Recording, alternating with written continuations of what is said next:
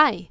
After our visit to the Nahuku aka Thurston Lava Tube, we headed to a different area outside of the park's entrance station to hike Kipukapuaulu Trail. This area is a fertile oasis. The Kipuka is supported by more than 10 feet of rich nutrient and moisture soil. Kipukapuaulu was a special habitat to the Hawaiians, where much of its biodiverse life was believed to be brought up by the Wa'akua, the sacred realm of gods, and Amakua, its guardian ancestors. As always, make sure you brush and disinfect your shoes, just because we're in the native. Ooh, I see a bird. See the birdie right there. Sorry. This hike is actually 1.5 miles. It's just a loop.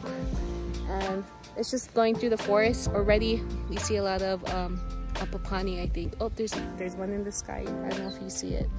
So just at this trailhead, we've seen like at least half a dozen just perching at the edges of these kola trees and this little bush kiawe look like.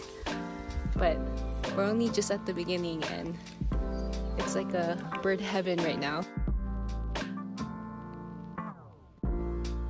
I'm always mind-boggled whenever we're here in Big Island. I mean, I get it.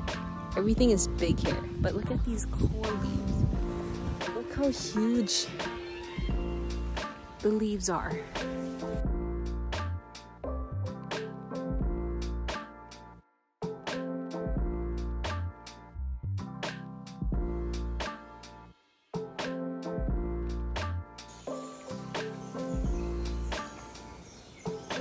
Eric pointed out this huge tree, and it's called manele.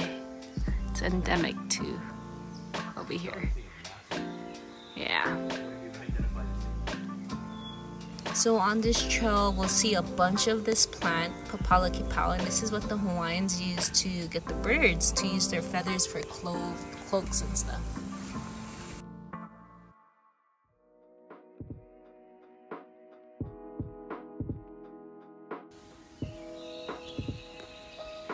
Another tree that appeared a lot in this forest was mamaki. The leaves are very thin, papery, and light green. Many people use mamaki for tea and medicine. In fact, mamaki tea is my favorite to drink on a cold day or when I feel ill.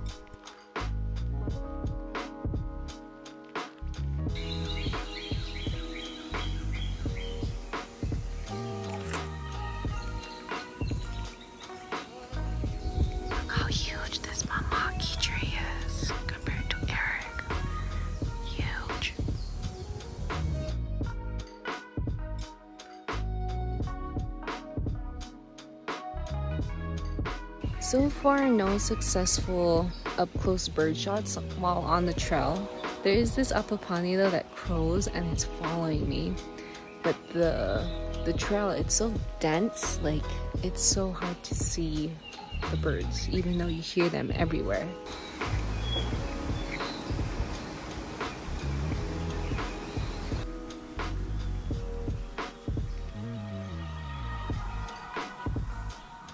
This trail is beautiful, full of native flora.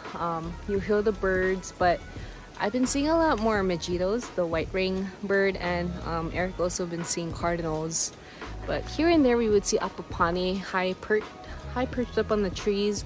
But I think we have a better chance of seeing native birds right at the trailhead. So, but overall, this is such a beautiful trail, full of mamaki and the Papalakipau, lots of hapu'u fern. But it's still an enjoyable walk, very peaceful and easy to do.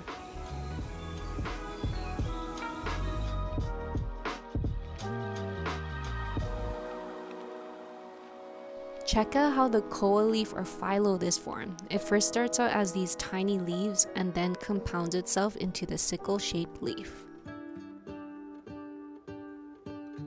Kipukapuaulu is full of life. This walk not only reveals the natural beauty surrounding, but a passage through time, where every sight and sound deepens your connection to the enchanting story between the Aina, its trees, its birds, and the native flora and fauna here today.